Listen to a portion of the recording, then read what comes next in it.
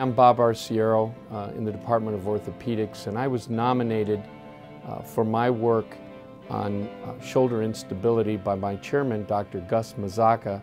In this work, I've dedicated essentially 30 years of my professional life to the rehabilitation and especially complex operative care of the elite athlete with shoulder instability. Instability comes in many different varying presentations and complexities. And over this 30-year experience, which included 13 years at the United States Military Academy, where cadets, soldiers, and athletes there presented with very extreme problems of shoulder instability, and the lessons that I learned and was able to develop there, I've applied to my private practice here at UConn Health.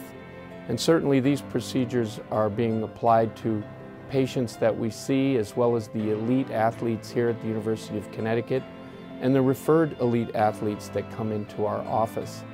It allows us to be a center of excellence at UConn Health for the problem of complex shoulder instability.